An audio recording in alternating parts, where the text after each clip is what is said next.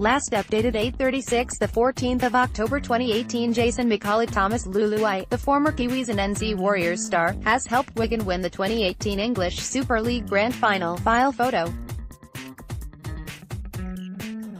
Rugby League former Kiwi Thomas Leuluai has won his second Super League Grand Final crown, 8 years after his first. Just hours after his former Kiwis teammates upset Australia in Auckland, the 33-year-old helped the Wigan Warriors to a 12-4 win over Warrington in the 2018 Grand Final at Manchester United's Old Trafford ground on Saturday, Sunday NZ time. Leuluai, man of the match in Wigan's 2010 Grand Final win, forged a fine halves combination with George Williams as Wigan ground out a hard-earned victory in the final game for coach Shaun Wane and ex-New Zealand Warriors fullback Sam Tomkins. Warrington grabbed the lead in the 13th minute when wing Josh Charnley, who returned to rugby league in mid-season after a stint with English Rugby Union club Sale, scored in the corner after an offload by man-of-the-match fullback Stephen Ratchford. Redmore, Leuluai clinches Grand Final berth Kiwis victory, just the start Kiwis pull off epic upset. Wigan equalised in the 26th minute through wing Dominic Monfredi after Oliver Gildart darted through the Warrington defence. Leuluai's halves partner Williams set up Wigan's second try 5 minutes later with a deft kick for Sam Davies to score in the corner.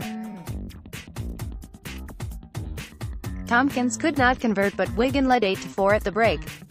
Wane's well-drilled team shut Warrington out in the second spell with suffocating defence. Wigan ensured Wane, off to a high-performance role with the Scottish Rugby Union, Tomkins, bound for the Catalans Dragons, and England's second-row John Bateman, Canberra Raiders, departed as champions when Monfredi snared his second try in the 77th minute. Tomkins, who had earlier missed a long-range penalty attempt, floated a cutout pass to give Monfredi, playing only his 5th game after 2 years on the sidelines with injuries, space to score in the corner.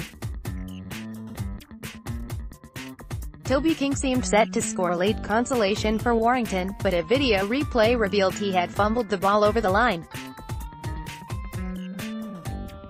Wane choked back the tears as he hailed his team's defensive effort against the champion Warrington team. Warrington coach Steve Price said Wigan's defence was outstanding tonight. Former NZ Warrior Bodine Thompson and Auckland-born ex-NRL player Ben Murdoch-Masila were part of a Warrington team that suffered their second Grand Final defeat of the season after losing to the Catalans Dragons in the Challenge Cup final at Wembley in August. Stuff.